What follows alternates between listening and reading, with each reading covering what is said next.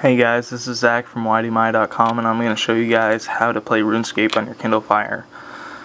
So first thing you want to do is download TeamViewer for your computer, and I'll have a download link for that in my video description, so go ahead and download and install that.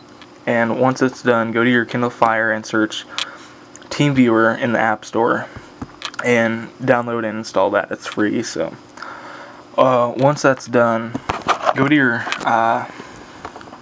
TeamViewer for your computer, and you'll see that there's your ID right there and then your password right there. So now go to your Kindle Fire and type in the ID from your computer onto your Kindle Fire. So mine's already there. And once you do that, it's going to ask you for the password, which it has that on your computer, so on the TeamViewer screen. So and connecting. So now I have RuneScape on my Kindle Fire, and from here I can let's see. Oh yeah, alright, there we go.